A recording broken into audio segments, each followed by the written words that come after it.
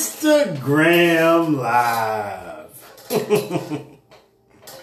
Come on in the room, everybody. Come on in the room. The tea is hot. It's hot on this one. Welcome back to another QCC. A questions, comments, and concerns session. I'm Cam, and I am back with another QCC. And the topic for today's QCC is a very important one. As you all know, I've had Sheena on here before that was helping us out with defining the key terms that come along with dealing with narcissism and NPD. There's also many other things that come along with dealing with these people. One of the main terms that we talked about that come along with dealing with these people after you decide to move forward or even discard them is the smear campaign. And today I want to talk to you all about surviving the smear campaign and ways to stay strong and resilient throughout the process, because a lot of things can quote unquote trigger you whenever you're dealing with this. And it's difficult to be able to stand your ground and be able to know that all those things that this person is doing should no longer be affecting you moving forward. It's tough, it's difficult, but all the things that you share with this person throughout loving and caring for them, all the things that they know will really, really deep down get to you, those things you can no longer allow to live in your overall awareness. That stuff doesn't live here anymore. That shit doesn't have an address. And it's important for y'all to understand how to grow and how to be resilient. Because social media, now more than ever, is a tool that narcissists use in order to gain what we call supply. It might not always be the best supply, but it's a form of supply.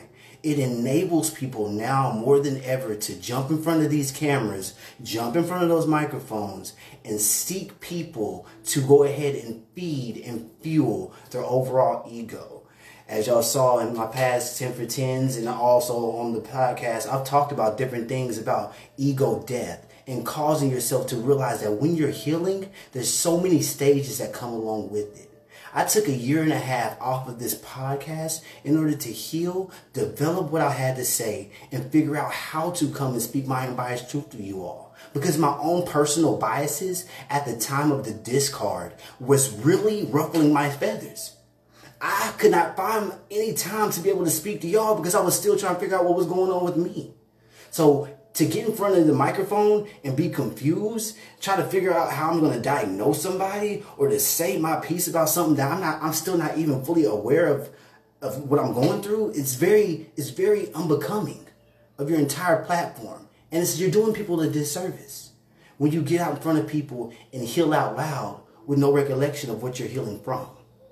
So as we go throughout this entire process, I need y'all to know that we're in a healing process, okay? This is not something that you just arrive to and now you're healed. This is a journey. In the group that I'm in, Empathic Healing Journey, we try our best to encourage people to heal. That's what we want you to do. It's an empathic healing journey. So many people think that they can just go through the 7 steps of heartbreak, and once they arrive at the end, now they can speak their piece. That's not how this goes. That's not how this works, young man. You have to go about being responsible for what you say when you speak about these things. There's thousands of people out there that appreciate things that people say on their platform. There's hundreds of thousands of people that roam this earth that are dealing with things that they can't even express. Well, it's on us, the people that are real enough with themselves to speak, to not be out here just being one-sided and biased about what we're talking about. Whenever you decide to speak your unbiased truth, it's a practice. It is not something that's always easy. It's not always something you're going to get right. You have to remove your own personal biases from the situation to understand exactly what's going on with you. And that's what a lot of people in the group are doing now in order to figure out what we've come to grips with and what we just overcame in order to grow. We're not going to do people a disservice by going out here and diagnosing people and saying things about people when it's not necessary for anybody's development. So what I want everybody else to understand right now is, if you feel that you need to heal and you need to grow, I always recommend seeking professional help. But nobody on any platform that you see Cam on is going to go about shaming you by how you choose to heal. If you feel that you need to watch videos or make videos in order to heal, by all means do so. But share that stuff with people that you know truly are caring and understanding of your situation. Because right now, what we need to do more than anything is be unbiased about what we got going on when we're trying to help others out. All right? So, on this show tonight, I have a very, very special guest, and I will be bringing her on. I hope that you all will be able to enjoy the opportunity to just jump on the unbiased truth, because it's our platform. If you're a real one, it's our platform, and be able to speak on unbiased truth about situations she's going through in her life. Hey, you know. Welcome to the QCC, Katrina. Hey. Come on in, everybody. Come on in. Come on in. Look at the love. Yeah, the love. The hearts are going crazy. Yeah. Yeah, I'm a fan too. That's why I had to reach out. Didn't know I had a fan base, so thank you. Well, you know, honestly, like usually I pull out my phone, I have notes, I got all kinds of stuff going on, but I don't need a notepad or pen for this one. You and I are in a group that's about empathic healing and the journey of it all. You know, can you talk a little bit about, for a moment, before we get started on this QCC tonight, about how you discovered the group and what the group's doing for you so far? I actually discovered the group through Jay. So I think Sheena had started Narc Busters, and then Jay came in, and it became Empathic Warriors, I think, and then it now is merged into this one. So that's how I came to it. Met a lot of great people that I spoke with personally, and yeah, so that's how I got there. I mean, you know, even though I went through my situation, I say every situation has a silver lining. So out of it, I met really wonderful people. We talk on a regular basis. We're supportive of one another, and it's just good to have people who reassure you ain't crazy. Right, because you be going through some mess, and we're not going to sit here tonight and try to make sense of crazy. Some shit is just crazy. It ain't on us to try to figure it out. Yes. So it's just nice to know, like, is this only me seeing this? Or it's nice to get that validation, because through what we've gone through, we've been basically conditioned not to trust ourselves, not to trust our gut, which is our God-given intuition.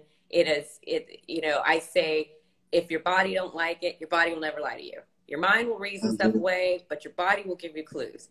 And, but being conditioned and abused is what we're conditioned to actually do what's natural and listen to that inner voice, listen to that intuition. So, you know, I'm getting better. I'm going through therapy, and my therapist is helping me to gain that trust of myself again, because through my experiences with the narcissist, I stopped trusting myself. So she's having me do the inner work to start learning to trust myself. But along the line, we need each other. We all are on a healing journey, and we're at different points of our journey. It's good to have that validation from like-minded people, because your natural instinct is to question yourself. But when you have supportive, healthy, safe people saying, no, what you're feeling is right, it gives you more assurance within yourself and being able to trust yourself. So I agree. That's one thing I was talking about with Sheena on the last QCC that we had. Hearing that term, me too, is the most comforting terms in the world, especially in support groups. I'm a young black man in America. I don't usually think to reach out for support, especially not on the internet. You know, I knew I had strong women in my life, but I wanted to figure out how I could go talk to women that really didn't know me, that didn't have any intentions of hurting me. Because what we survive, you hear so much from that person on a daily basis, especially when they isolate you. Even more so when they're in your face every day living with you. You hear so much from the opposite sex, it starts to make you resent them. And I just wanted to have authentic conversations. And though some groups get turned left and they become dating apps and all this other stuff, Yeah. The group that I came in contact with was a true, authentic group of people. People like Lala who's here tonight. People like Sheena who's here tonight. People who also are moderators in that group, like Amber. Y'all really do form a community of people that want to share their unbiased truth. And that's what ultimately led me to want to get back in front of a microphone again. I, for the longest time, once I went through this phase, didn't want to speak.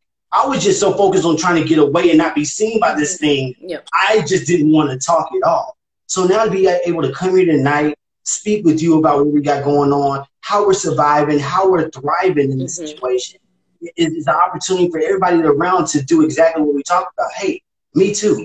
Yep. And we're going to be all right. Yeah. So before we even get started, I do a questionnaire, and it's a way to get the tea. You know, there's a gentleman that passed away recently. His name was Mr. James Lipton, and he had a famous questionnaire he used to do on his show called Inside the Acting Studio. I do a little remix on it, and I have my own little spin to it. But I definitely want to ask you these questions. Now, one word in one sentence is perfectly fine to answer. Okay. You don't have to go into detail, but I do got to get some tea on Katrina. All right.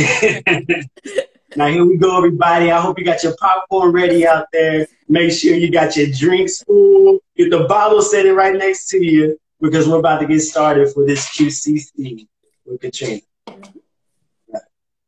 What's your favorite word? Peace. What's your least favorite word? Stress. What turns you on? Maturity. What turns you off? Immaturity. What noise do you love? What do I love? What noise do you love? Sound of the ocean. What noise do you hate? Sound of a toddler throwing a fit.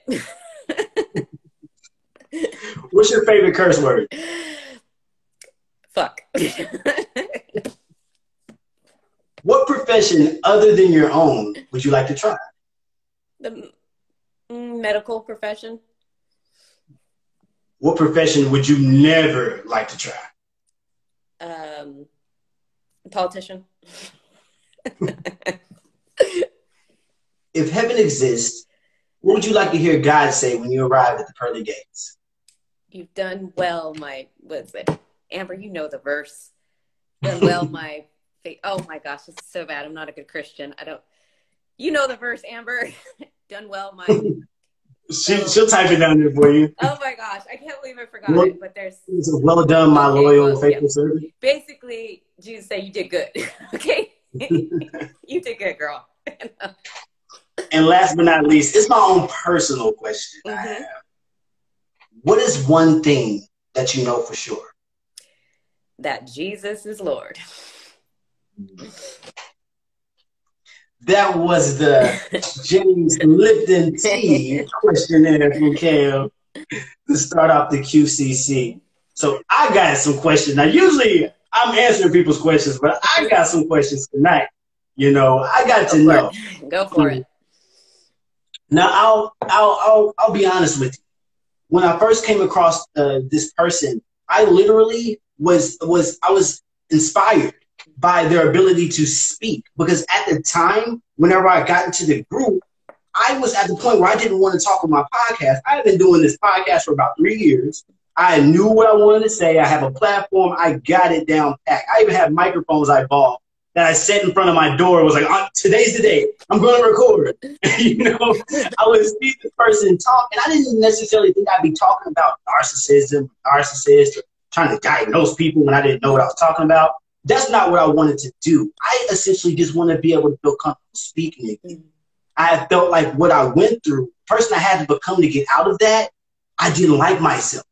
So it came time for me to be like, okay, no more procrastination, no more waiting around. It's time to talk. And I thought, okay, I'm gonna reach out to this person.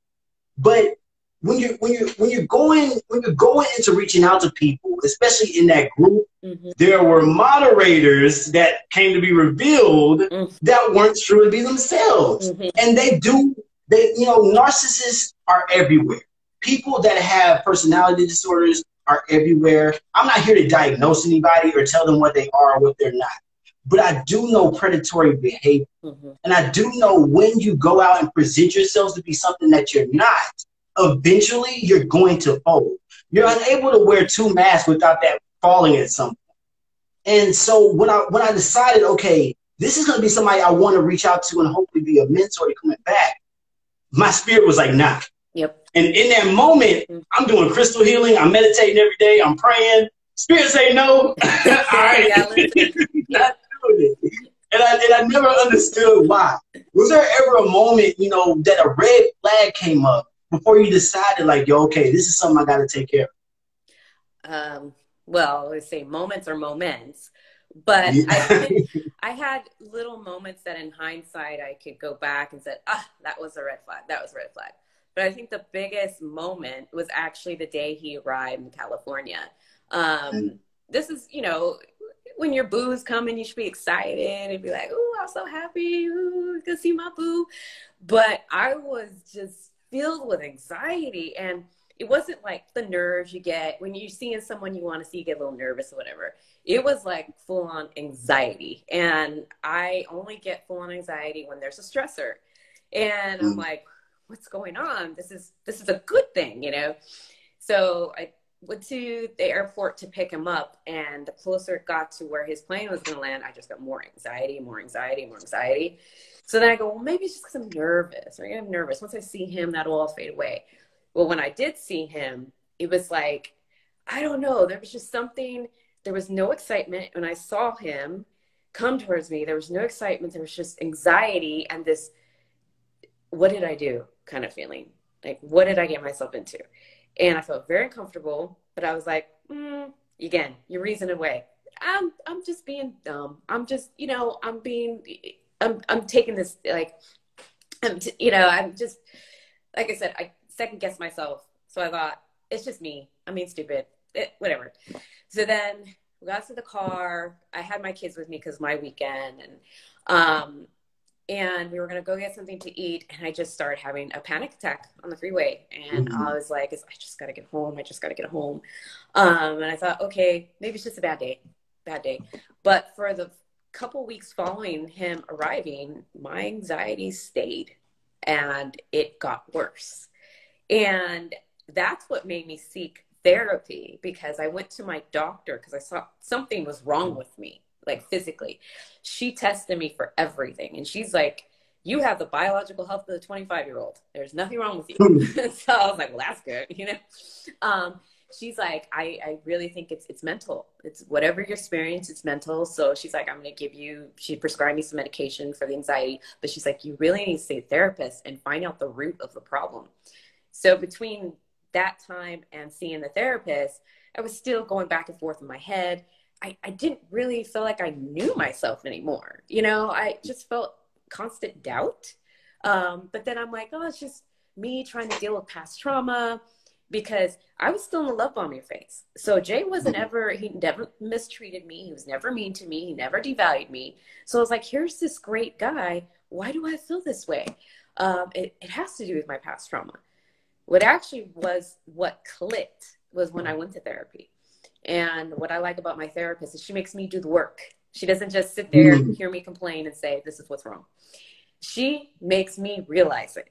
She says, how do you feel when you said that? Or what did you feel like when this? She makes me dig down. Because self-realization is so much more profound than someone telling you, this is what's wrong with you.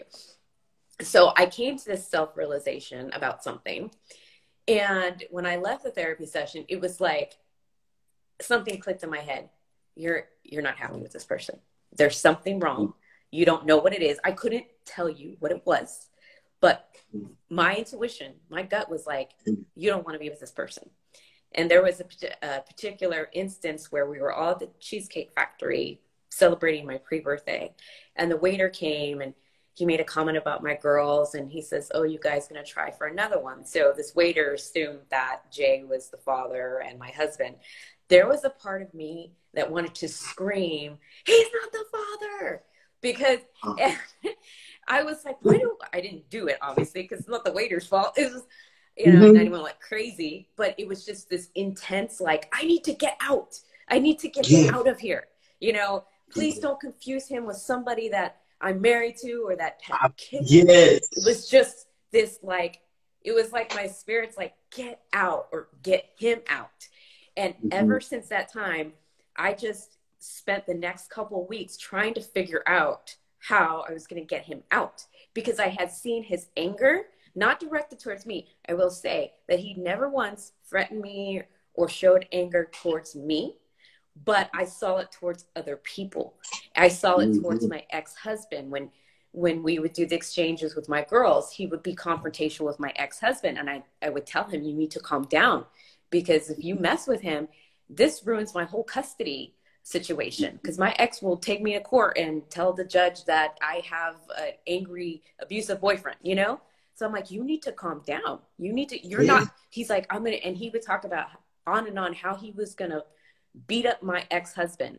And he, even when I would vent to him about something my ex-husband did, it all of a sudden became about him and how he was going to beat him up. And I'm like, no, you are not touching him. We're not doing that. And so not that the violence was directed to me, but I've seen it directed to other people.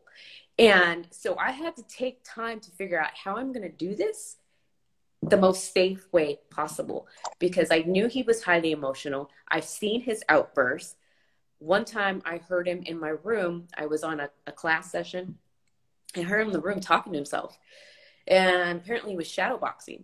But he was like, fuck you, fuck you, fuck you. And I'm like, what? Amping himself up. I'm just like, should I just leave my house? Like, I'm like, honestly was scared to go in my room because I did not know where he was at mentally. And so when the time it took that I was still with him, I was just trying to plan a way out, how I'm going to do this in the safest way possible where I don't have to involve the police. But yeah, going back to your question, I kind of went on a tangent. I think we need those. We need those here on the QC. Tangents very necessary. But, I mean, the main thing was my body reacting, and my anxiety acts up when there's a stressor. And without me knowing it logically, he was emotionally, physically, he was a stressor. My body was trying to tell me this, and I tried to reason away. And when I got therapy and learned how to work within myself, I realized what the problem was. I have other problems I need to deal with too, not just Jay, but at that moment I realized I need to get him out. I need to get him out. Right. And then you start, once you're awake, then you start seeing the past for what it was. You replay it. So before, when I had like the, trauma glasses on, oh, he's just a really good guy. He's really nice. He loves me so much. He just wants to make me happy. Now I look at it. No, he was love bombing me. He was seeking validation. He was seeking admiration. He would say stuff like, he would rub my feet. No one would say, oh, that's a bad thing. He would rub my feet and he'd be like, aren't you glad you have a man who likes to rub your feet? Aren't you glad you have a man that can't keep his eyes off you? Aren't you glad you have a man that loves you so much? And it got to the point it was exhausting. I was like, trying to convince somebody that you have that they should be happy that they're with you. Yeah, I was like, yeah, I guess I have to remind you 20 times that I'm glad I have a man who does these things for me. And then he'd be like, aren't you glad that I treat you better than your ex-husband? Or, did your ex, and he would always compare himself to my ex-husband. Oh, because he's in the fight game. And my ex-husband was in the fight game too. Oh, did your ex-husband ever do this? Does he know so-and-so fighter? I do. I've been in the fight game for over so many years. And it always came to him. He was always comparing himself to my ex-husband. My ex-husband is a good-looking guy, but he's like 5'7".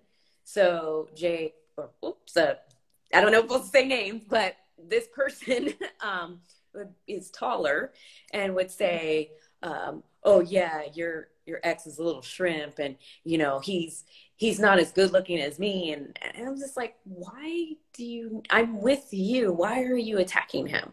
I mean, granted, I'm not favorable of my ex, but at the same time, I'm like, what's a concern of yours with my ex? Yeah. He was like almost obsessed with my ex-husband. Or, you know, if my ex-husband, you know, there was like this power trip. One time my ex-husband came in to drop off the girls, and he kind of came in the doorway, and this person tried to grab my daughter, and my ex-husband pulled her away from him, and he wanted to fight him. And I go, that's not your daughter. That's her father. Like, he has every right to pull her away from you. And he was ready to fight with him right there in front of my kids. And I'm like, and how is this healthy?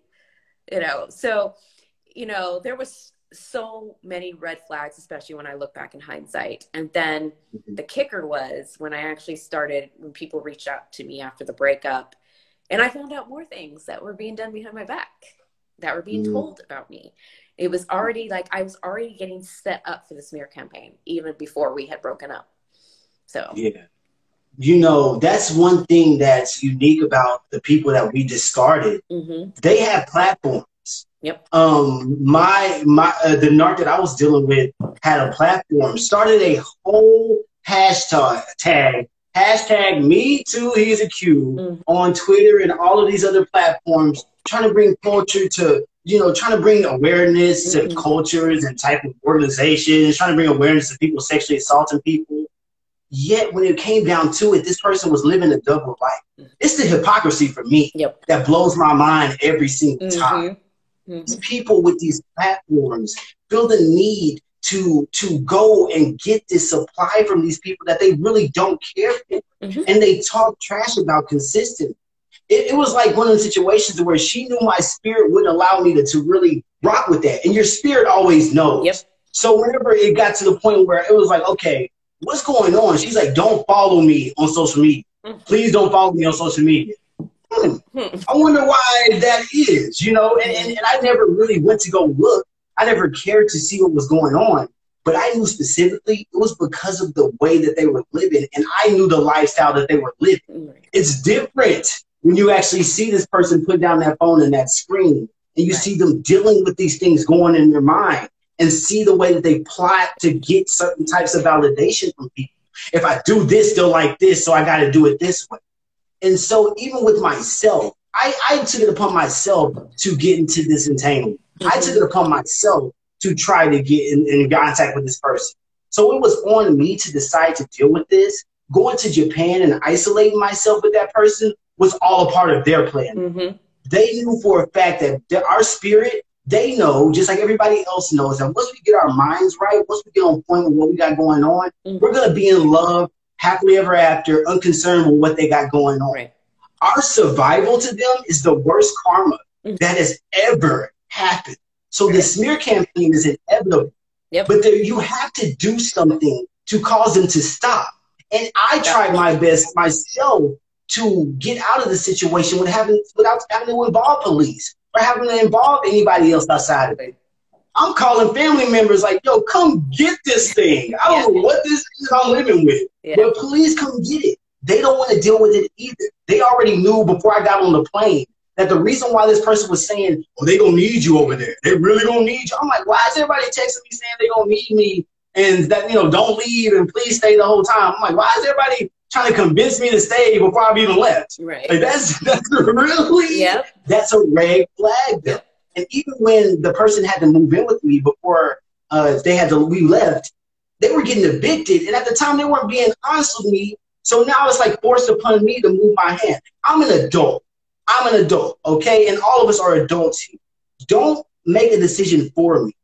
Now, I don't mind you giving me the option to make the decision, and we'll figure it out. But don't make the decision for me and have to force my hand. That's when it feels like it's out of my control. And even when it came down to being in a sexual relationship with this person, the feeling of entitlement that came along with them thinking that they were with me. I love how you said, you know, when you were in the restaurant, don't confuse this person with somebody that I rock with.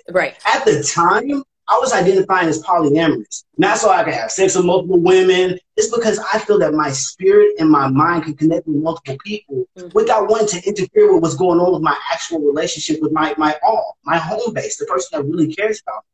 I want to be able to spiritually and mentally connect with other people without feeling like I'm cheating on you. They might have things that I don't know mentally and spiritually, maybe even you. Just because I'm more interested in those things doesn't mean that I don't love and cherish you all the same. And it's not even about being all the same. All connections are different. I have different groups of friends. They're not sharing me. They're just my friends. Right. And that's what I needed people to understand about building these relationships. These people are so possessive of you, Yes. and they're so dominant of you. It's one of those situations where it feels like there's a chokehold on you mentally. And the way I even thought, she had to control that. She had to figure out how to move about it. And that's why when I was out in Japan, people are like, oh, let me meet your girlfriend. I'm like, no, this is my partner. Don't ever confuse this person as my girlfriend. This is my partner. I came out here to support her. I made sure she was good. This is not somebody that I would have on the menu as the main course. All right. Yeah. And it wasn't even about me using this person. It was the experience that was brought to me. It was an opportunity for me to be able to build. I thought that by building this, that eventually we might become something. And that's what the narc preys on the most. Right. They prey on your hope. They prey on your ability to see past whatever they got going on at the moment, to see them in their better light. But I had to stop gaslighting myself. Right. Well, it's funny you say gaslighting yourself, because when I first came to his channel, you know, when I was leaving my ex-husband, you know, I liked his content, and at the time it was resonating with me because he was kind of like, you know, says straightforward, doesn't BS around. And at the time I was feeling really weak as far as leaving my ex-husband. So in a way, his videos kind of, you know, pumped me up to like, get out of there, you know. So I wouldn't say they weren't helpful in the beginning. But initially it just started when I started talking to him, it was just mainly for advice. And that's all it was. You know, I'd ask him about advice and everything. And then he says that he had, when we talked later, he had mentioned that he never knew what I looked like because most of my Facebook has my pictures of my girls. So I remember he said he thought I was just some older mom or something. He assumed I was just some older mom. So I don't know how old he was making me in his head, but then one time he had posted about being free to be yourself, and I replied to that post on his Facebook with a picture of me going out, because in the whole time I was married to my ex-husband, he didn't allow me to go out. So it was like, I posted a picture, I'm free, I'm going out for the first time in I don't know how many years. And so then he finally saw what I look like. And then after that, oh, he turned it up. Now it was the flirting coming in. Now it was like, he was, you know, messaging me every day, good morning, beautiful, everything, blah, blah. And the funny thing is, I wasn't physically attracted to him at all. He's not my type.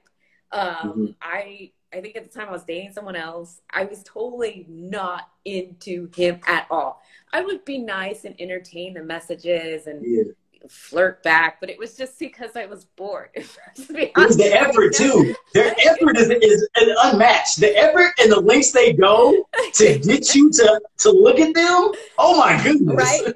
So, but he did catch me at a role moment, because when COVID happened, everything got shut down. The people that were my daily support, I was no longer seeing, like the people I work with, other friends, because we were all locked down. So I didn't have access to friends and other people, to my support that was helping me through the breakup with my ex-husband. So here he comes, and he starts saying sweet things to me. I think our first phone conversation was 5 or 6 hours long. And he is telling me everything I want to hear. Because like you said, they prey on your hope. And I thought, okay, in my head, I was like, Katrina, he's not your type. But maybe that's what's gotten you into this mess. Maybe you need to try someone you're not attracted to, and he'll really be a nice guy.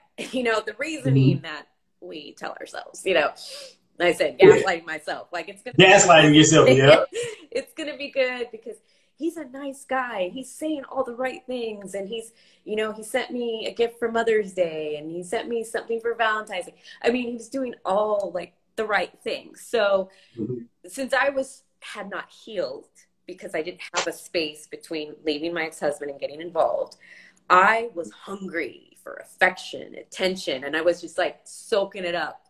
And that's what I fell for. I fell for the attention, the affection, the adoration. It was like, you know, because I still had that trauma bond to my ex-husband. It was like getting my fix. It was like a drug. Like, I'm getting my dopamine up, you know? So it wasn't this person I was dating. It was the dopamine I was getting, the dopamine hit I was getting. And actually, they move fast. They move fast. He had asked me to be his girlfriend before we even met, because he lives in New York. I live in California. We hadn't met yet. We had just been talking, video chatting. He asked me to be his girlfriend before we met, because he said he knew he loved me and he knew that he wanted to spend the rest of his life with me. And you tell that to someone who's not emotionally healed yet, it's like, oh, you know, it's just like, oh my gosh, this is the one, right? Like I hadn't learned the first time. But so when I went out, I actually went out to New York to see him. But that's the thing. My gut was telling me because when I went out to New York to see him, he called me on the phone because it was in an airport I'd never been in before. I was like, I don't know where I'm at. And he's trying to tell me where he's at. And I actually got a look of him before he saw that I was there. And the first thing that I thought was like I'm gonna get back on this disappointed. And I was like, I'm already in New York. What do I do? I'm like, okay, Katrina, woman up. You got yourself in this position. You're gonna carry it through. I'm not a quitter. So I was like, I'm going to carry this through. And again, I was telling myself, don't look on the outside. Don't look on the outside. You know, look on the inside. So when I met him, I remember he hugged me. I know, right? Keep your eyes closed. I was about to take the mask and put it on my eyes. Yeah. Like, just don't look. Just, you know, the picture, you know, Idris Elba. You know, anyway. Because they interview so well, don't they? They interview as if they are, you know, 10 feet tall and bulletproof. Like, I know. So it was like, so he hugged me, and what was the strangest thing was I felt nothing. I felt no warmth. I felt no, and I'm not talking anything romantic. So when I hug a friend, a good friend, you feel like the spirit. You feel that. You feel them.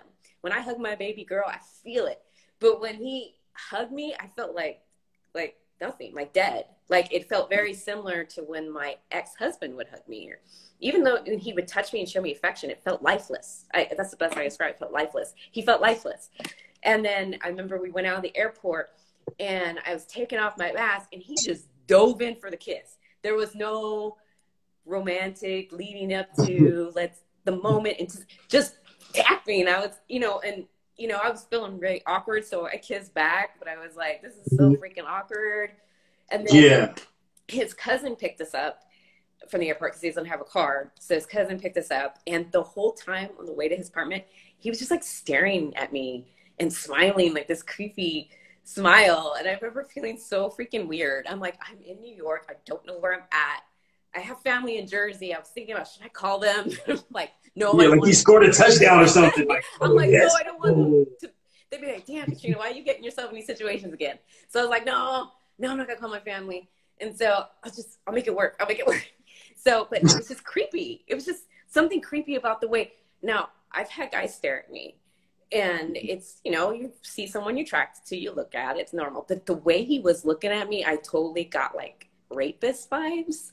It was just like, this is so uncomfortable for me. So then, and then he's like, oh, I want you to meet my mom. I was like, oh, okay, we're meeting mom now. Oh, yeah. So I'm meeting mom. That's quick. Yeah. Ooh. And so I met her, but then I found out later that he lives with his mom. So, meet my roommate. Right? Meet my super. Yeah. Just checking off those, but so I met his mom, and it's funny because we were talking, he's still standing there grinning like a pervert, and his mom's like, oh, so be careful of him, he's got a temper. And I thought that was kind of weird for his mom to kind of call him out, like, oh, he's got a temper. And mama no. Yeah. And then he goes, just a little bit. She's like, a little. And, and I was like, this is getting very uncomfortable all of a sudden. Mm-hmm. So when I'm in comfortable situations, I just laugh a lot. I just laugh because that's how I handle being discomfort. Like I just, okay, whatever, because I don't want things to get too serious. So I remember and of course the intimacy moved fast. Oh, I was to tell you before we had met, he was before we even video chatted, I believe, he was asking me to send naked pictures of myself. Yeah, Like, which they naturally do. Like I already knew that was coming. I'm like, when did he ask you for the nudes? When, like, seriously, maybe like a month before he asked me to be his girlfriend. So we had barely started like messaging on a regular basis. We hadn't even video chatted yet. And he's like, oh, send me some nudes and whatever. And I felt kind of weird about it. But at the same time, I'm like, well, he's a guy. Again, I'm excusing it. You know, and I'm not proud of what I did. You know, I'll own up to it. I did send it because I felt somehow obligated to. And that's when you know when your boundaries are crossed, when someone's asking you to do something you're uncomfortable with, that's a red flag. And then he would send me pictures of him and him pleasuring himself. And I was like, wow, this is really okay. I don't even intense, you know? I don't even really know you that well. And, you know, okay. So when I met in person, very sexual, very hypersexual. And I was, you know, a bit uncomfortable, but at the same time, didn't want to reject him, you know? So again, I find myself, you know, part of my problems was being a people pleaser and being nice. And even when I'm not comfortable with something, I will allow something to happen just not make the other person feel bad. And man, that's so common amongst us because it's like, oh, I'm already here. I don't want to make you feel uncomfortable. Right. And your issue is not your people pleasing. It's abandoning yourself and your boundaries. That's the issue there. Yeah. So I completely understand what you mean about that. So and then, you know, at the same time, I was on a dopamine hit because he was idolizing me. He was putting me on a pedestal. Yeah. He was treating me like a queen. He was showing me all around New York. I felt like a princess. You know, especially since I hadn't felt that way in such a long time. Just bombing you like, oh my goodness. Yeah, and I made even a comment. I go, I didn't even have to take my anxiety medication the whole weekend because I was getting my dopamine hit from all the love bombing. I was getting the hit. I was getting my drug. And that's another thing. I see a comment that I'm a very private person, especially in relationships. I like to keep things behind closed doors. And I told him this. I go, I'm not a person who likes to post on social media very much. I post more about my kids. I'm very private. So he would always have to post our relationship, whether he talked about it or he post pictures or videos. And I would tell him, please, I don't like that. I don't want it. No, everybody doesn't have to know. And he would say more like, well, I want people to have hope that they can find love. I go, I get it. But you don't have to have a freaking video diary of our love life. Like, and despite me telling him I was uncomfortable, he continued to do so. And when he would try to film me, I mean, it was pretty obvious to people I'm not comfortable with this, but he didn't care. I feel like I'm just more about content than an actual relationship. I'm just content for you. And then he would go on and on about my looks. And again, I felt like I'm just someone to show off. I'm not saying I'm the best looking chick out there, but he was so into my looks. No, I'm not saying, you know, I know there's a lot more prettier women out there than me, but I knew that he was very physically attracted to me and he was like showing me off. And it's like, that made me uncomfortable. And then also he'd always talk about his ex, Carla, whatever, using the wrong name, but whatever her name is. Yeah. He always talked about his ex, and it's like he was purposely throwing our relationship in her face. And he'd always talk about her. He would compare me to her. And I even at times felt insecure. So I would like compare myself to her, found myself like, well, she's pretty, you know, and then I would kind of compare. It's like he was triangulating us, and I never met the woman, you know, and, you know, he'd compare our bodies. He would compare our hair. It was like he would get to the very details about comparing us. And I'm like, I thought you were over this woman. And I thought this woman was so evil. Why are you still talking about her? Why is she still coming up? Most of our conversations were either about her or about my ex-husband, because he always brought it there. It's like, can we move past this? Can we move past our exes and onto what we're going to do together as a couple? It was all about the exes. And then he would always compare himself to my ex-husband, like I said. And I knew that he was threatened by my ex-husband because my ex-husband is good looking. And I was highly physically attracted to my ex-husband. And he knew that. He knew that. So he had to constantly always go on and on how great he was and how much better he was than my ex-husband. And I always felt like I had to constantly validate him, constantly tell him, he's like, well, do you appreciate that you do this? Do you do that? It was exhausting. It was exhausting. I have no problem giving people compliments, but it needs to be organic. Let me do it on my own. Don't prod me to do it. Let me be organic. And I'm very,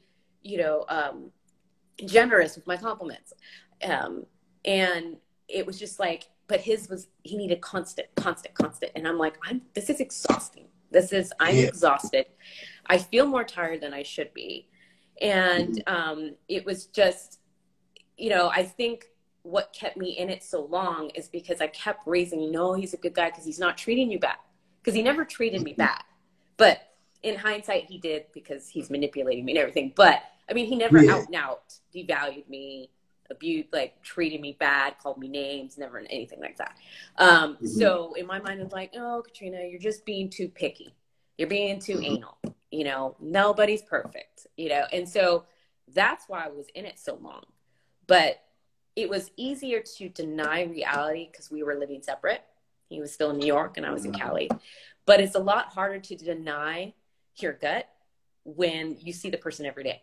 So when he moved to California, it was a whole different story from day one. I'm telling you. I'm glad you mentioned that, like, they'll do things and say things about their platform claiming that, oh, this is going to help me grow. This is going to help me be great. This is going to be something that people are going to appreciate about me. And that's the same way that I was told. Like, I was told, oh, if you do this with me, we're going to grow. Like, I was literally like with this person. They always catch you when you're feeling bad about yourself. I was dealing with trying to figure out how I identified. I knew I felt like I wanted to be polyamorous, but I didn't know if anybody would appreciate that about me. They always thought, oh, you want to have sex with multiple people and it's like that. It's like, you don't understand. I have strong women in my life that literally just want to pour into my mind. That's it. That's all. I want to be able to talk to them at 4 a.m. without you thinking that I'm doing something I'm not. But I don't want to. But I also want to make sure she understands that I'm here for her when she needs me, no matter what. And so it's things like that I couldn't explain to her. Well, she knew, just like everybody else knows, that I'm one of those people that I'm not bashful. I understand a lot of things about myself, so I'm not insecure about those things. The pictures, the sex came instantly.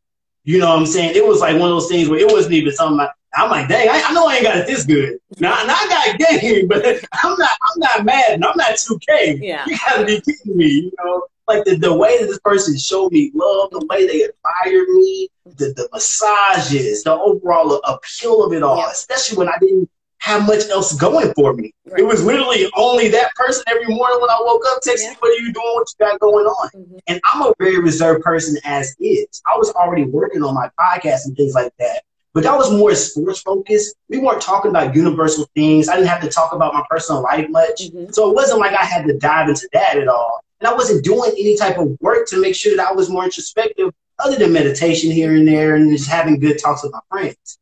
But this person knew that if I take this person out of this environment and get them into what I was into, I'd be more successful. This person had OnlyFans. And I was like, oh, like, that I don't like watching stuff online. I like being personal. I don't like doing that type of stuff. I like the personal aspect of all of that.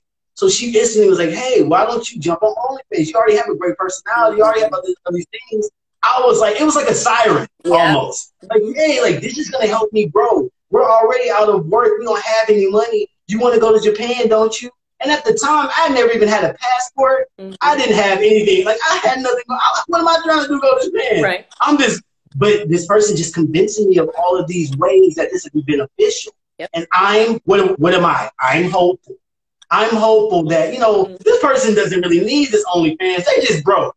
If they utilize their degree, won't they just utilize the degree that they have? I'm gonna show her a different route. I'm not trying to be Captain Satan. That's it. That ain't me. This is my partner. This is not my girlfriend. But I liked it myself to think that I knew what I could do to help this person out. But I didn't want to be involved with that per se. I just knew I wanted to figure out a different route. So when it came to actually trying to stay away from the platform, trying to get away from that, I spent a whole entire year off trying to figure out if I was okay with the fact that that part of me was exposed to people that I didn't like. When you expose yourself to different types of people, especially people that are on their platforms that they like to run to, they're types of people that are looking for a certain type of dopamine hit themselves. Yep. And when they're consuming things about me that I don't necessarily want them to know, necessarily want them to view, I feel uncomfortable. I feel exposed. There's, especially with the people that we were dealing with, I can't just wash off some of the things that they're thinking about me. Right. I have to do some saging. I got to go get some Palo Santo. I got crystals in my hand right now. I was telling the girls, after being with this person, I feel like I need to bathe in Clorox and holy water. I'm telling you. Yeah, because on a side note, the hygiene was bad. Okay. It gets worse when you got to tell grown people to go bathe, to change your drawers. Have you eaten today? You know what I'm saying? It's stuff like that that I was not used to doing with the person. I'm over here thinking, okay, we're in Japan. It's culture shock. You're not used to being where you are. Things are going bad for you. Maybe things will work out. But as things progressed, and I found myself now going to Google and typing in their symptoms and trying to figure out what's going on with this person, kind of like Sheena was saying on Narcissist, like, yo, what's going on with this type of person? That's when you know you're dealing with a whole nother animal. And it's not on me to fix it. I'm not trying to diagnose you. I'm not trying to tell you how to fix it. Look, first of all, as far as we know, there's no cure for this thing, okay? Ain't no cure. Ain't no cure. And it's hard to find somebody to talk to about it because your friends and family just think, oh, you're just dealing with somebody. They just tripping. They just, they'll get over it. They just fine. Friends and family will gaslight you the most. But you know what's funny, though? I have a friend. She's been a friend. We were pregnant together. We've been friends for years. She got a sense for him. She's like, I wanted to tell you, but you seem so into him. I didn't want to piss you off. But she said, she just watched a couple of his videos and she pegged him right away. She's like, he's grandiose, he's self-absorbed, it's all about him. I don't hear him really giving sound advice to his viewers. It's about his life and it's all about him. So you look at other YouTubers, they'll have content like maybe it's on gaslighting. And they may have a small example of how they were gaslighted.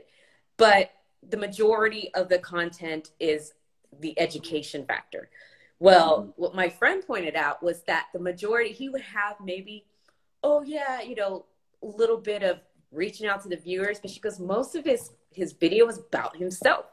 And this friend of mine is really good judge of character. And I always say, before I date anybody else, I got to run him by you because she picks up on stuff. Like some people are just good at, they just pick it up.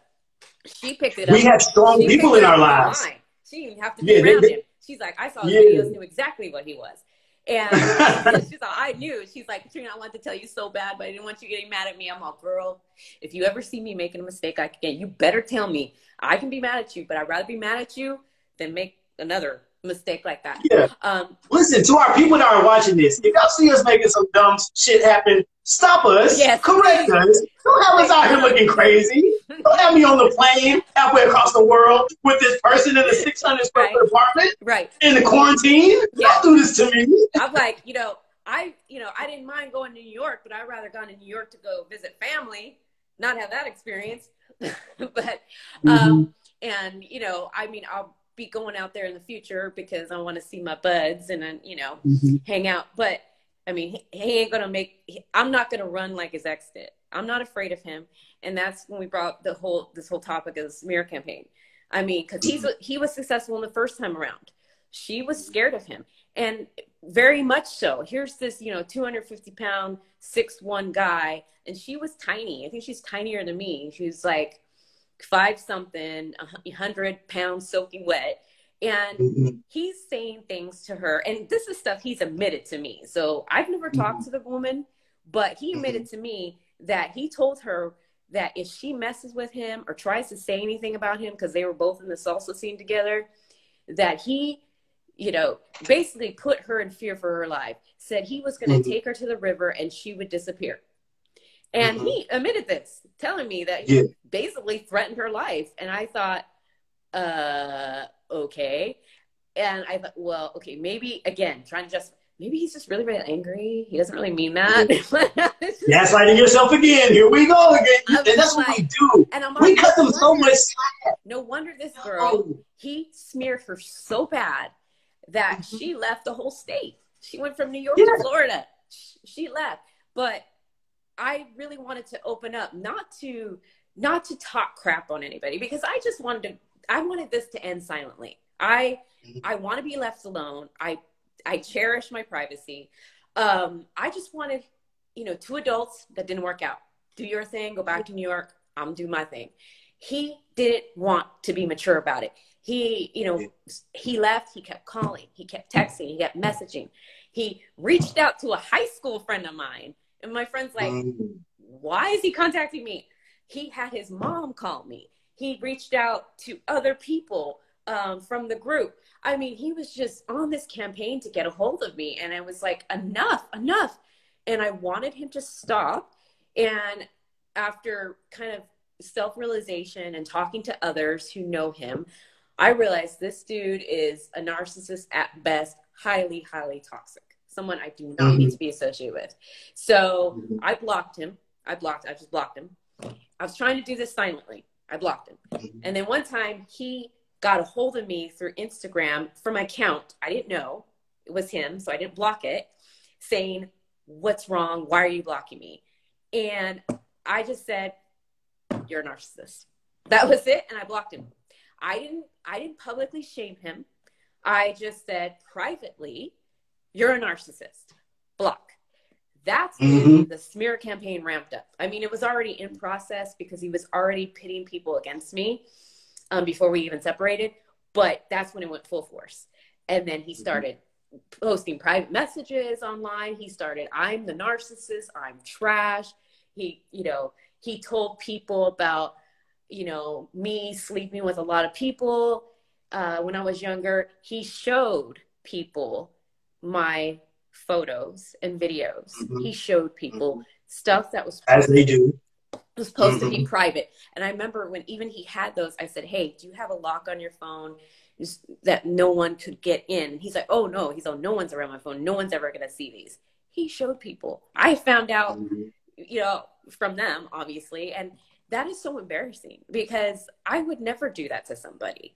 And I mean, I have photos. You don't see me showing people, Yeah. And it's just like, I felt violated, very violated, and embarrassed that people that I haven't even met are seeing parts of me, it's just, and that he would tell one person one thing about me and then switch it up. Like he told one person that I was very promiscuous and that he always wanted me to sleep with another man in front of him. He'd always go on like, I want you to be with another man. Why video? It'd be such a, and I'm like, I would have to clarify, that's a fantasy, right? Because I'm not into that. And he told one person, oh yeah, she's down for it. And then he told another person, oh no, she regrets her past. She's not down for it. It was like, he's telling different people, different versions of me. And so when he was smearing me, all of a sudden I'm narcissist. Then what was I next? I was trash. I was borderline. And then I became a codependent. And then now I'm just toxic. So I'm like, dude, pick a disorder. I can't be all of them, And it got to the point where I didn't want this stuff negatively affecting me because my name was involved. Other people's names were involved. And I hated the fact that they somehow got roped into this. They got roped into this mess. And I really felt bad about that because that is not fair to them. It's not fair to anybody because he wants to preserve some type of fake persona. And so I told a friend of his that had reached out to me. He's like, I'm worried about my friend. Do you have any suggestions of how I go, look, tell him to get into therapy and tell him to leave me alone. Leave all these people who've blocked him alone. Leave them alone. Stop talking. Stop running your mouth. And if you continue running your mouth with my name or these other people's names, I will take civil legal action against him. So after I sent that to his friend, some things did come down, but instead of saying my name, he just says my ex. So there's it's all these other ways of trying to say that it's you. Y'all know who I'm talking about. Yeah. Her over there. Yeah. And the thing is, I did not want this to be public. I didn't even reach out to our mutual friends in the group when we broke up because I didn't want it to be public. Like I told you earlier, I didn't want them to feel like they had to take sides. I didn't want them to feel like, well, I have to choose. So I just kind of stayed back. I stayed back. And they reached out to me. And I never told them to unfriend him or block him. Hey, you do what you want with him. They blocked him on their own from what they saw. He was telling them to block me and unfriend me. I never did that because I'm not here to try to ruin anybody. I'm just like, we had a breakup. It didn't work out. Let's go our separate ways. But he doesn't let it die. And then the reason I chose to speak out is because I'm just tired. I'm frustrated. It's the same thing every day. Same thing, different channel. I mean, it's the same repeat. And it's him playing psychologist, trying to diagnose someone. And it's always about me, about his drama. And that is not helping the viewers. People who are emotionally scarred from the abuse, narcissistic abuse is no joke. And people are actually coming to these channels for help, for healing. They don't need more drama in their lives. They don't need, when you're in a vulnerable state, you're very susceptible to being taken advantage of. And he's been known to hook up with girls from the YouTube site. So he's using it as a dating site and taking vulnerable women who are broken and not healed, taking advantage of that.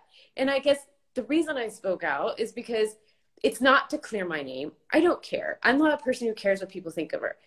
You know me. If you know me, you know who I am. I don't have to prove that to anybody.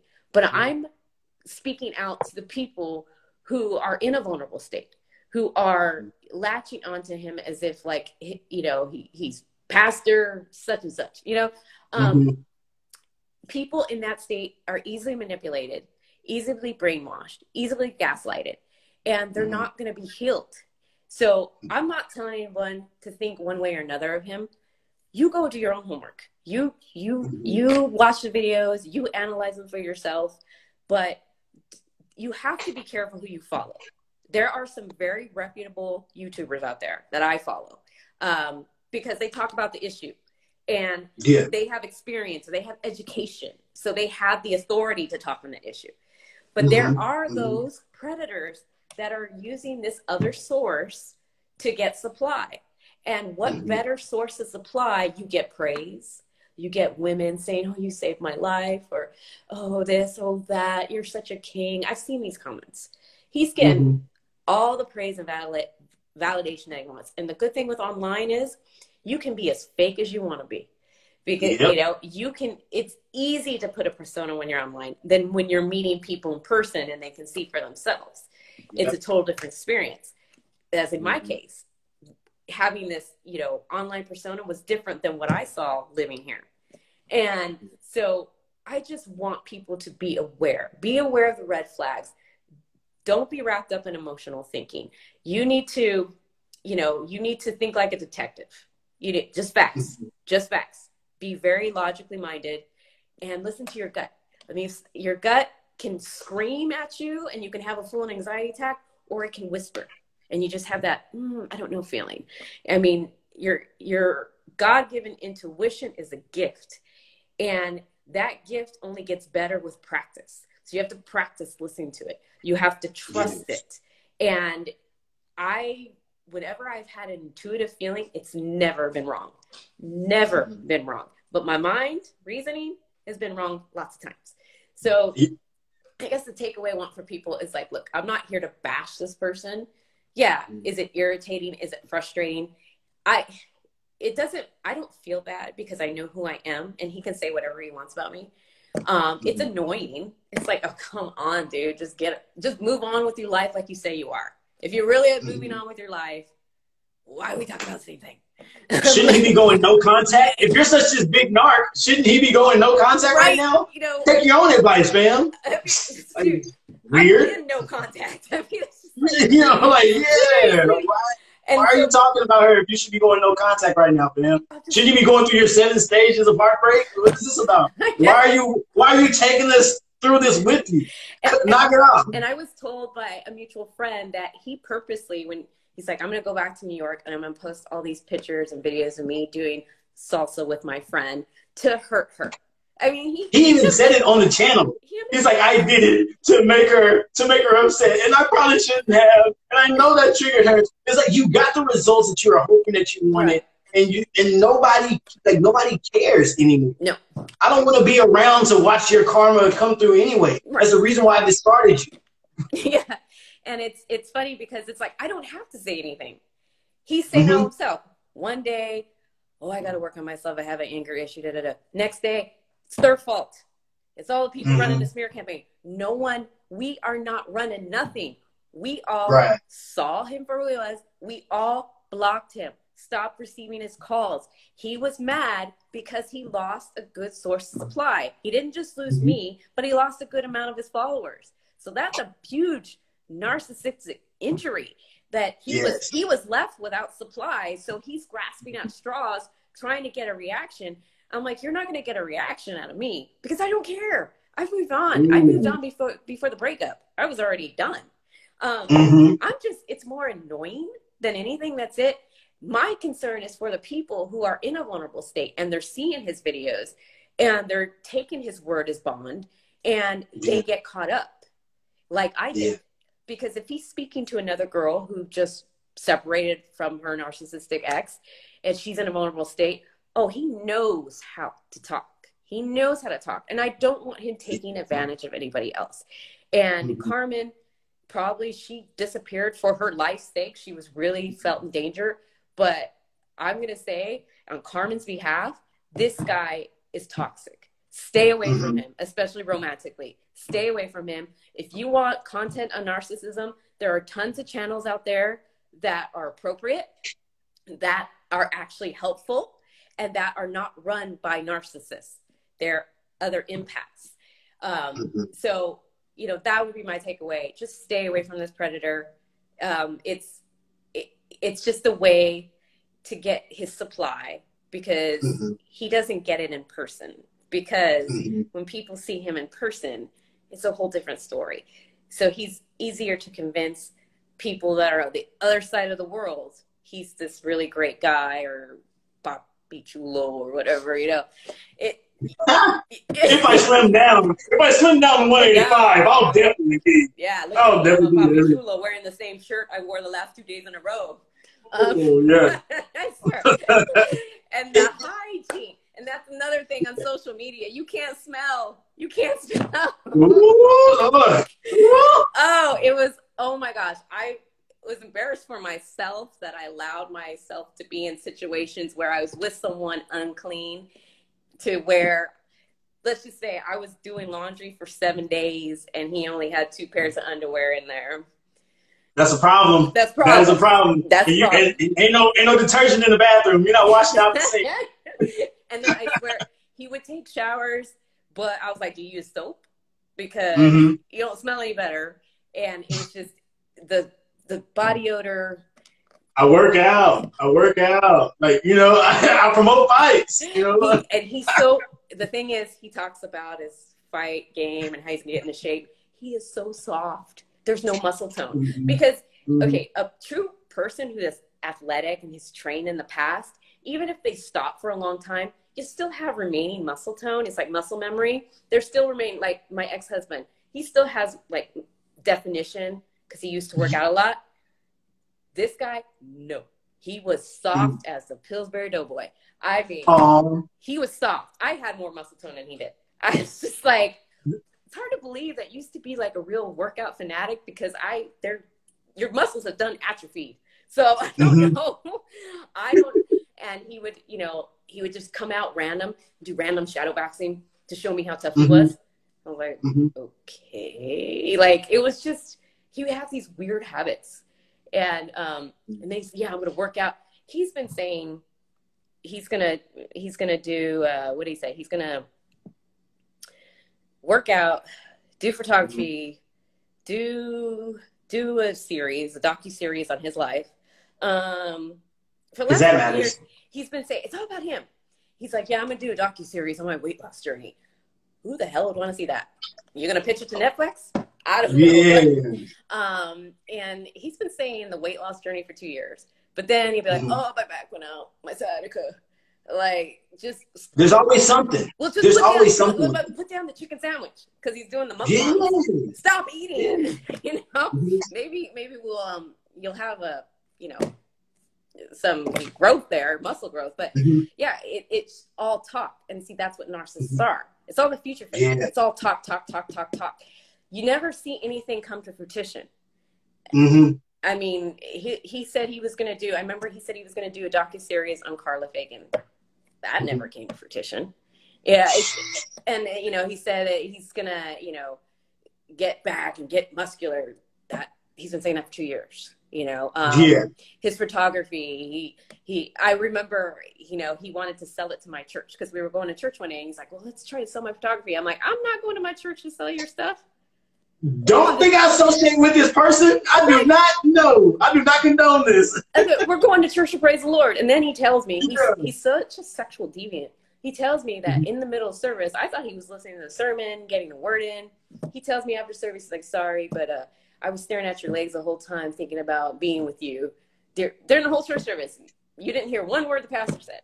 Not one word. You just think about things.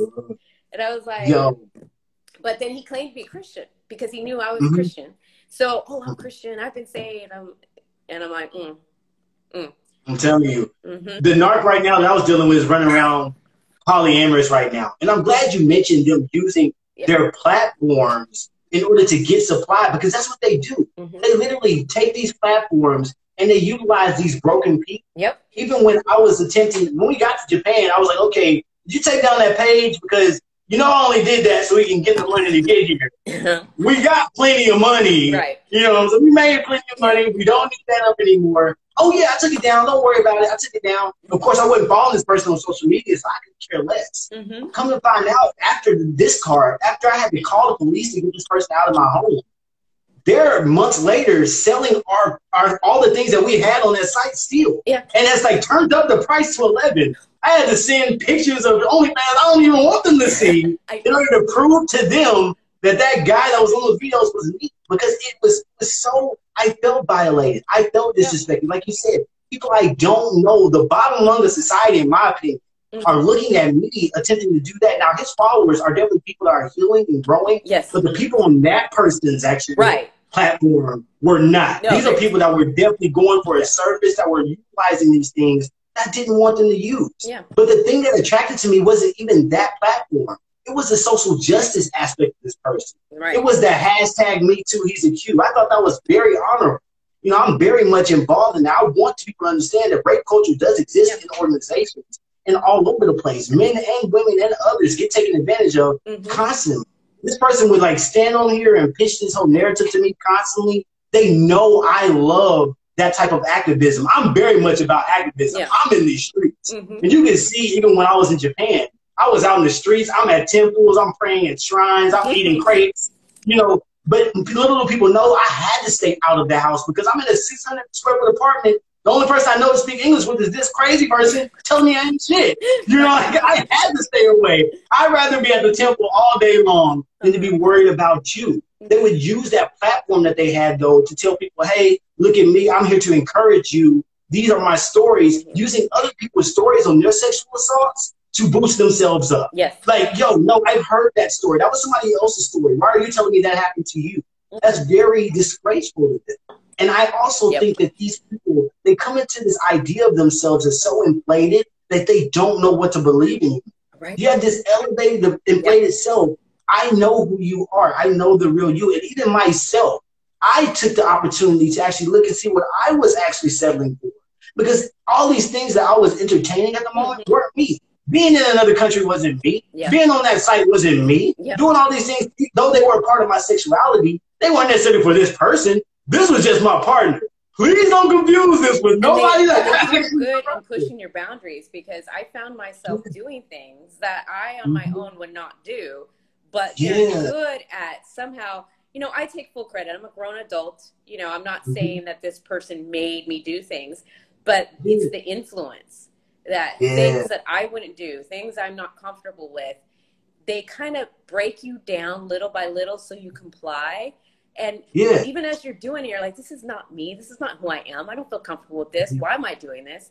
They condition you. They little by little break you down to make more what they want you to be. And then that's too, you know, it was, sometimes I feel like I regret that I got into this, but I'm actually grateful to have had this experience, because I think it really sealed in the lesson. Because I did learn a lot from my relationship with my ex-husband, and I read up a lot about narcissism and just toxic behavior in general. But I almost feel like, you know, sometimes you need that refresher course. And this person was a refresher course in narcissism. Absolutely. And it kind of like really sunk in after I was with this person. So the learning curve was much shorter and quicker. So I got out much sooner. When he moved here, it was 3 months. You know, I think I was done after a month and a half, you know. So same here. I got on that plane, and then like a month in, I was like, oh, no, you crazy. Let me figure out how I can move around until I get back on this plane. It's a pandemic, so I can't go nowhere. Out of this situation that I'm and ultimately led me to me getting hurt. You know, that ultimately led this person, because they thought that they owned me because they had put so much into me being over there that they could take advantage of me sexually. And even if you're in a relationship, people, I need y'all to understand something. You can still be sexually assaulted in your relationship. If you say you don't want to do it, you do not have to do it. I don't care about your sexual history. I don't care if I've done it in the past, 10 years ago, a day ago, a couple of hours ago. If you're not into it, you're not into it. Especially when you're dealing with somebody that has this inflated sense of self that believes that you owe it to them. And I don't owe anybody anything but an actual honesty and my unbiased truth. And it was very clear to me that once I had to wrestle this person off of me, that they don't respect me and they see me as an object. Not even then. When we went to Tokyo the next few days. This is like, at the time, I didn't really know what was happening to me. I'm like, nah, they didn't just do this. Once again, gaslighting myself, even though I know for a fact I wasn't into that. I didn't want it to happen and had to wrestle them off of me. I'm still like, nah, that didn't just. So I confront this person, look them in my eyes like, yo, you hurt me. Just like literally reading them their rights right now in their face. They stop me and it's like, hey, I know you're upset, but my friend's waiting on me. I'm about to go drinking with them. And left me in the hotel room alone. I'm like, oh, no. Let me figure out an escape route. Let me figure out how to get out of this situation. There's so many times when we're in those situations where it's like, all right, what am I going to withstand? What is it going to be to break? And I don't know if that moment really broke me, but I do know I was conscious of one thing. Nobody deserves to be treated like this. And even when I got back to America, this person like still had financial control over me because I didn't have a job over there. They told me, hey, quit your job. I'll pay for all your bills. Don't worry about a thing. I'm telling you, you're good. Like, I don't worry about a thing. So I'm depending on them completely. I get back to America. I'm like, I got to get out of this situation. We get an apartment. I'm like, let's get everything in my name. Because, of course, their credit's down bad. They ain't doing that. I find out she's like a spendthrift to spend all the money that I thought we were saving up. You know, like, it's just like, okay, hold on. I'm dealing with somebody that doesn't count mine now. You know, things are just down bad for this person. Now, I'm not the best person. I'm trying to get more responsible. But I do know enough to try to make sure that if I am something, I tell my partner flat out what it is. And we can work around it. Don't have me thinking that you're something that you're not. It's the hypocrisy for me. We're going to apply for places to stay. And I only wanted to get a place to stay so I could get out of the situation. She's like, no, like, let's just use your stuff. Because I don't want to use my stuff. Come to find out, there's all kind of stuff going on with her credit. All kind of stuff going with her real history. I'm getting into the place. I make sure I get all the bills in my name. I make sure that the lease is in my name and this person's not on the lease. And then I get out of that situation almost a month later. Now, granted, the narc still was trying to like stay in the lifestyle, but still trying to tell me, hey, like I had to sleep next to the person that sexually assaulted me for a month and a half, trying to get them to realize like, yo, you hurt me and I don't want to be around you. But I'm trying to get to a place where I'm safe enough to get away from you.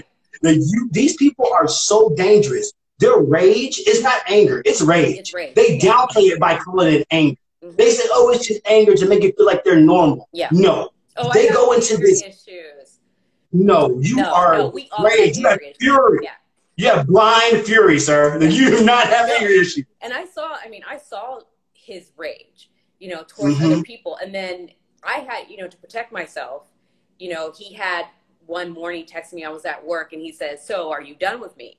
I was like, you know what, this is probably the best time right now. I'm at work, you know, because I was really worried about my safety. I mean, he's 250 pounds and I'm 123, you know. I'm like, physically, this dude can hurt me, you know, and I don't want to get the cops involved and everything. So safest way is to take what they call the coward's way and text a breakup, because I was like, hey, I don't know if this dude's going to flip out, because he was highly unstable. And there's a suspicion that he was using drugs. Later kind of realized certain behaviors of his that he was using coke, because he always, when he talked about coke, he supposedly wasn't using anymore, but his eyes would light up. Oh, that's my baby. Oh, such a great drug. And I'm like, okay. He said, well, I just had to stop it because of my heart. But I talked with a friend. But I wouldn't have if I didn't have to. It's like, okay. His behaviors were demonstrating he's still using. So, for mine, it was Mary Jane. Had to do it. And if it wasn't Mary Jane, she compensated with alcohol. And so it's like, oh my God, I don't want to see you compensate. Right. Take your medicine, please. Especially, he already had this rage, but then you add coke to it. So, I remember I texted him, yeah, we're done. And leave my keys on the counter, and that I had my neighbor escort him out. And before I returned home, I asked my neighbor, is he gone? And I have really good neighbors, by the way. And they told me that he was like unstable. Like, he couldn't even get his stuff together. He was pounding the table. He was just really enraged. And they were like, all right, dude, calm down. Like, he was really off. And then a friend of ours that picked him up from the airport back in New York said the same thing. Dude was off. Like, something was off. Like, he's like, whoa, I didn't see this side to him, you know? And so, you know, he was very highly emotionally unstable. And his mom called him out about it. One of his family members said a comment on Facebook about his temper. I mean, it's just like, it's not just me, you know. I'm not just, and I'm not a chick that gets scared easily. Okay, I may be little, but shoot, I handle my own. I grew up in Los Angeles, in the poor part. Okay, you know, I had gangs down the street. You know, I'm not no cupcake. Okay. And not fearful of a pillow either. Yeah, so because you know this person. But I'm not stupid either, and this guy is twice my size. Okay, I'm gonna get hurt. So I ain't stupid either, and I even had to think, okay, if it happens, where's his most vulnerable spot so I can take him out? Because I was there. You go. Okay, yeah, I'm right, but you're a real one, Katrina. That's not right. Because his back, he always said it's his back. So I was like, I'm gonna go right for his back. Like, I had to plan it. Because I did not know what this dude was capable of. And I'm like, it's you know, it's you or me. And, you know. It was the same way for me. To see, I was dealing with a woman.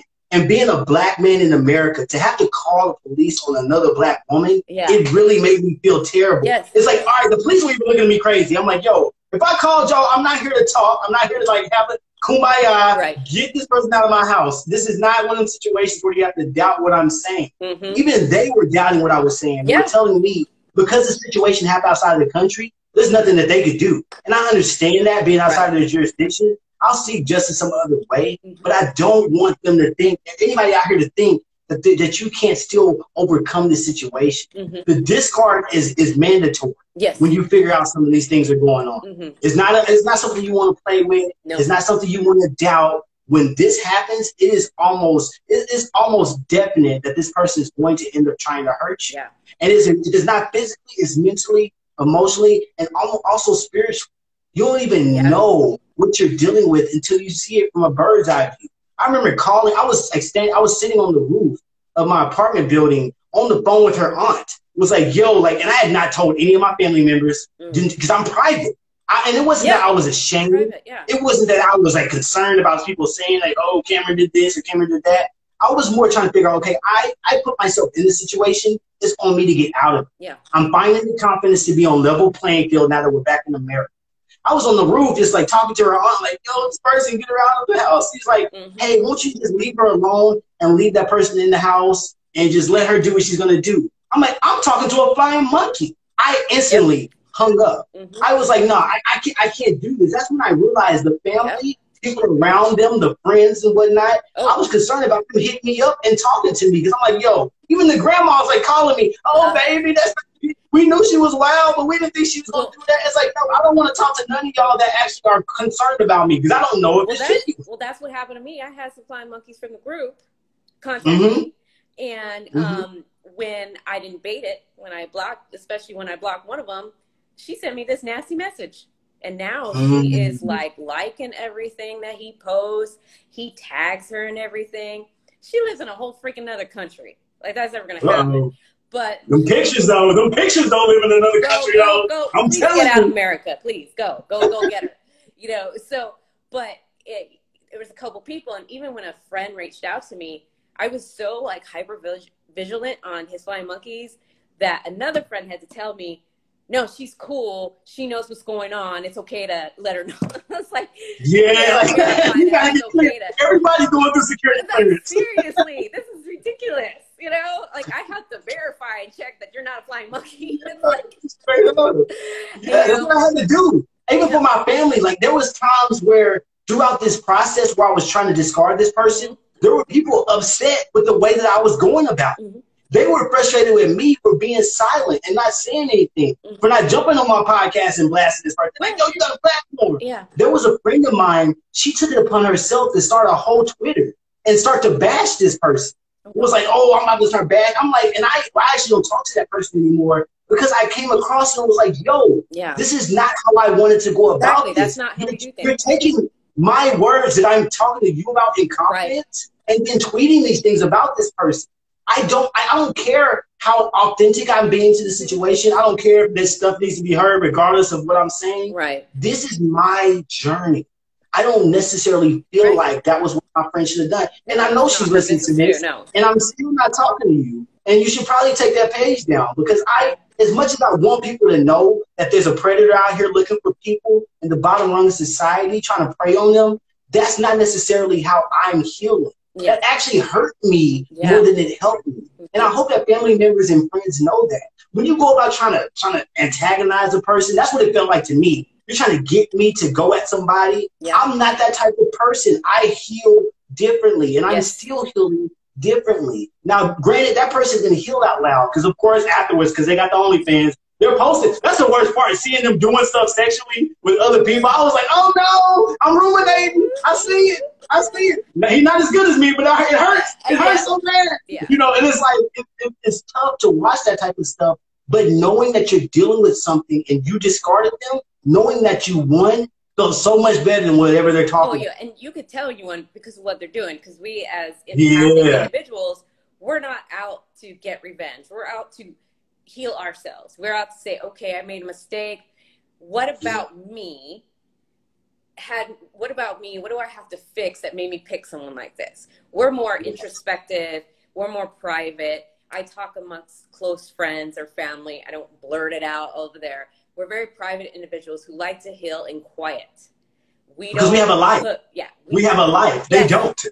I have a life. I don't have the time to be posting a video every 5 minutes because I have a life. I have a job. I have kids. I have friends. I have school. I've got shit to do with my life. I'm not at mommy's house, not doing anything with myself, but posting up old salsa videos and a bunch of videos bashing exes and not having anything of value to offer the viewers. Saying you don't want them to see it, but knowing they're going to see it. It's like, what are you doing? You're hustling backwards. Yeah, it's like he thinks somehow this is going to hurt me, or, you know, it could also be a Hoover attempt. Maybe he wants me to contact him. It's a Hoover. It's a Hoover, and it's an attempt to invalidate whatever it is he knows the truth about this. He knows, and that's why I specifically had to let people know, like, narcs aren't the only ones with the platform. Now, I might be meek. I might be chilling in the cut. Don't come at the tribe, all right? Don't come at the tribe. Because that's not what we're doing out here. You can talk and be all that yin yang stuff, but you're not coming at the tribe. Especially when we know you. We've seen you. I've seen you overreact. I've seen you unwind and unravel right in our faces. Didn't say anything because I was like, that's weird. Yeah. But from now on, I'm gonna stop being like my family members. When I see something, I'm gonna say something. Right. Because you was out here acting real wild, sir. Yeah. In these posts and whatnot, claiming that you're defending people. You're in a rage. You're throwing fits. Yeah. You're in a tantrum. He's having a tantrum. It's tantrum. Like, come on, poor guy. I know that you have other things you got going on. Even with the narc that I was dealing with, I know you still lurk and watch the things that I got going on. What you need to understand is my healing will be your worst karma. My healing is your worst karma. I understand that you don't have access to me, and you're feeling for that right now. You don't have access to anybody that knows anything about me. Anybody of so value. The frustration, and the frustration comes with that. He lost good supply because, like I said, it wasn't just me, but he had followers, loyal followers that blocked him, and that served him supply, and he lost it, and he's unwinding. He doesn't know how to deal with it because he lost people of value.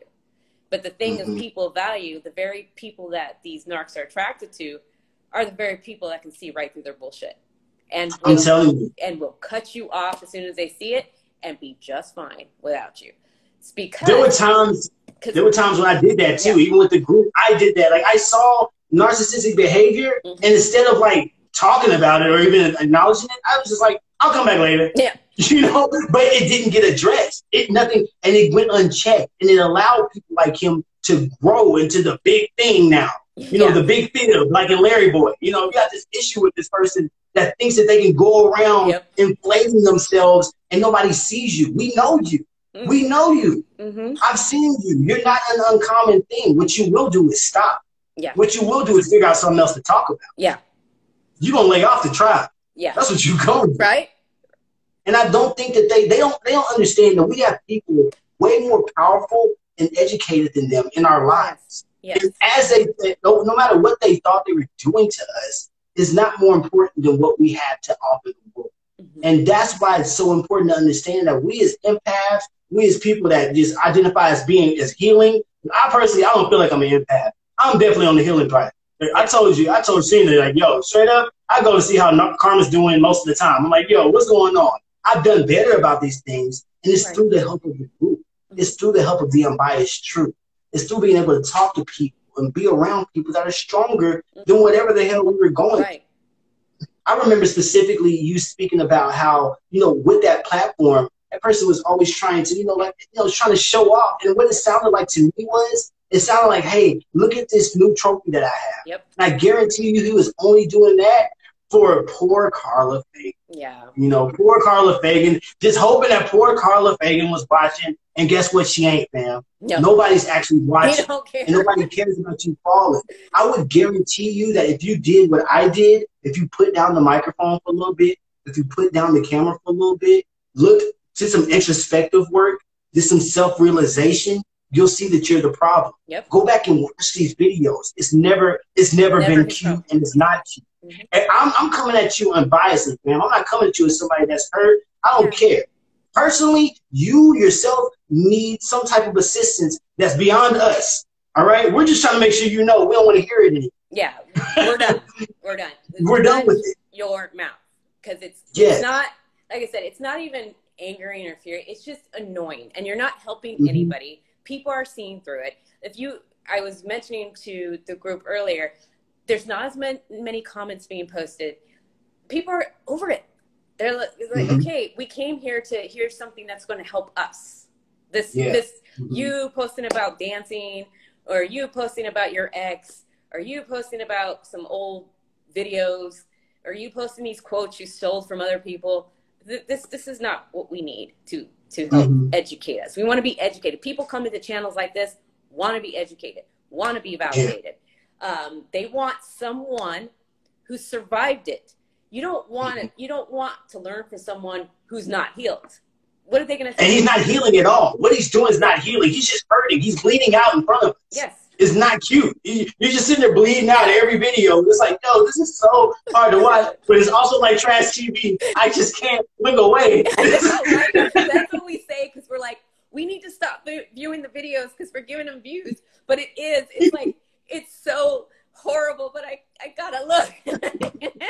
And he doesn't know a high school friend of mine last weekend with her and her boyfriend. I had to show them a couple videos to catch them up on things. We were just laughing. I'm like, dude, you're a joke. People are watching your videos to laugh at them.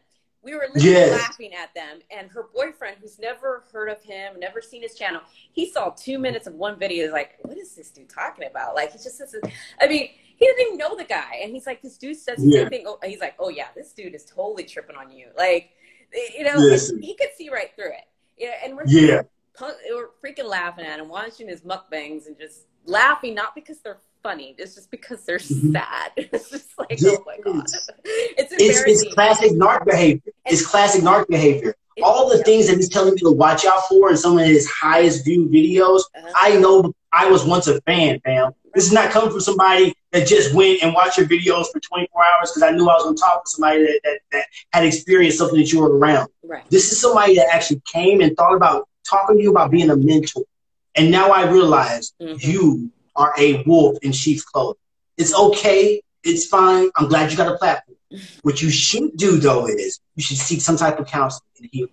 It's not on me to do this for you. It's not on mama to do it for you. I know you want to go eat pizza with her and talk about what's going on in your relationships. That's no longer going to be a thing anymore. I want you to understand, no matter what it is that you think you're doing, it's not helping anybody on your platform right now. I see the comments too. I used to think that you were somebody that had some type of substance to what you're talking about. Even though I came around when you were doing the Carla Fagan smear campaign. But you're going to get up off this one, okay? You're going to leave this one alone. It's too much out here for you to talk about, not this one. And you're going to leave the tribe out of your mouth as well. I don't do things for likes or retweets. I do things for the unbiased truth. And you're not going to sit up here and talk about people that I know are genuine in order to go ahead and inflate your ego to get somebody else because you're preying on the next person. I don't care who else you're texting now.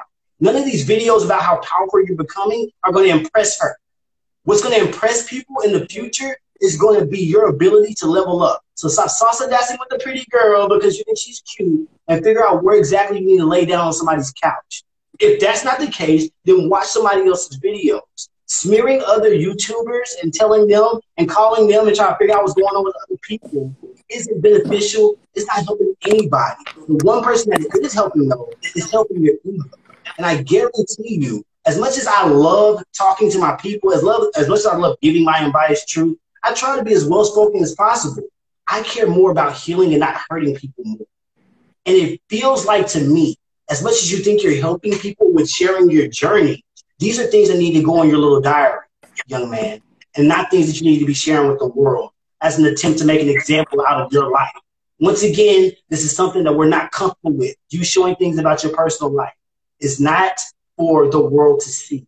This is more for you to understand. So hopefully, whenever you take this break after you see this video, because I know you're going to find out some way to see it, after you take this break from your podcast or your YouTube channel, and you actually do some self-work, you get more peace made with mama, and you actually sit down and think about your life, I guarantee you're going to be a better person. Because now you're not doing things to prove that you're not hurting. Now you're doing things in order to improve. And I don't want to see you anymore. I guarantee you Katrina don't want to see you anymore. And the real ones that are now going to go do the research to see what you be talking about, they might just get in them thumbs down. And they're not going to be double tapping it. They're going to one tap it and leave it alone. Yeah. All right? We're good on that. We want the unbiased truth to come out of your mouth. You're being extremely biased right now, sir. You're supposed to be no contact. If this person I'm talking to is a narcissist, you're supposed to be going no contact. Technically, you're inflating her ego based on your definition of what a narcissist is. So I guarantee you, your logic's flawed, sir. There's holes like Swiss cheese all in your story now. Take a break and lay off of it. Take a break and lay off of it, man. Blue cheese, you know, like there's clown behavior going on that I mean, I personally won't tolerate it.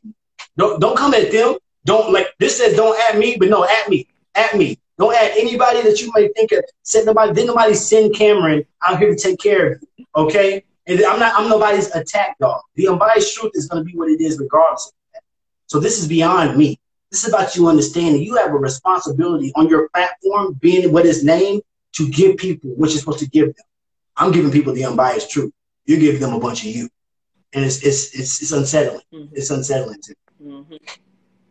That's right. Katrina, I gotta know, are there any shout outs? Anybody want to show some love to before we wrap it on up on this? My kids, my ex about to drop off my kids in a couple minutes, but shout out to my girls, Sheena with her little jokes, Amber. Amber's a wise one, and I know she's got her little shorts going on. Definitely want to prop her up because she's got a lot of wisdom to share. And those shorts are big. Trust me, those shorts are really big. Yeah, and these people are genuine. And the best thing that came out of all this was making these connections with genuine people. And so we really won. Yes. Mm-hmm. I agree. And that's what I appreciate the most too. I would have never been able to get back in front of the microphone had it not been for the genuine people, like the people that are watching right now, and you for jumping on the QCC and giving your unbiased truth. Mm-hmm. It's not easy. It's a practice. We have our own personal biases, but we have responsibility to the people that love us to have conversations in front of the people that we love for the people that we love. Right. And that's why we need people like him to understand that whatever you're doing with your platform, you have a huge responsibility to stop being a narcissist. Yes. And that's what we need you to understand. I know. If you're not a narc, like you said, toxic at best. And even that, for your position, it cannot go any further. Yeah. I'm not here to attack anybody. I'm not here to bring anybody down. Don't at me unless you're trying to talk about actually growth. Just shut your mouth on things you don't know. And just take a break, bro. Take a break. You know? Because it's annoying and you're being laughed at. And I don't think that's the kind of supply you're looking for. So. Nah, even though we know with those people all supply a good supply, you got a healthy QCC out of us. And this is the last time we're going to talk about you, sir. Yeah. And I don't want to hear no more talking. And I guarantee I will. Don't give me that free promo. I'm telling you right now, it's going to be free promo. So don't talk about me. Do not talk about me. Don't talk about the tribe. Don't talk about Katrina, ex, her over there, the person that kicked me out. We don't want to hear nothing about anybody like that. Don't talk about the tribe, man. We out here really trying to improve and be on an empathic healing journey. You will be a speed bump in this journey if we have to make you that. And it's not about laying anybody down. It's about making you understand that we are overcoming all obstacles in that group. Even you. Even if you were a part of the fundamental foundation of it. You see you're no longer around and you see where we're at with it. Yep. Don't want to hear it no more. We appreciate everybody for tuning in because we just gave y'all a nice QCC, questions, comments, and concerns session. Katrina, I know this is our first conversation. I know, right? Thank you for rocking with me. You know. Thank you for inviting me on. Yeah, you know, I gotta understand what's going on. You have a lovely spirit. The people around that group have a lovely spirit. Y'all encourage me to be who I am in every single way. Whether y'all know I read the post or not, it encouraged me to be who I am. And that's why I don't understand why people like them exist. But I do know they're going to get up off and they're going to leave us alone. Not while I'm in front of a mic or a mic. And I guarantee you, as much as they want us to cower and retreat and be this person that they agree that we're going to be, you're going to find out pretty soon that we're no longer going to let the narcissist thrive in these areas. You can be who you're going to be because we're always going to attract people like you, but we will not let you have air around us. And I guarantee you, you're going to suffocate when you talk about us in the future. I hope that you understand right now, you don't want to give us this any more free promo, all right? We already don't want the promo. Right. Don't give it to us no more. No more. Much love to everybody out there around the world that tuned in. Yes, I'm so glad that you tuned in. I hope y'all have a great night. This has been another QCC. Love y'all. Have a good one.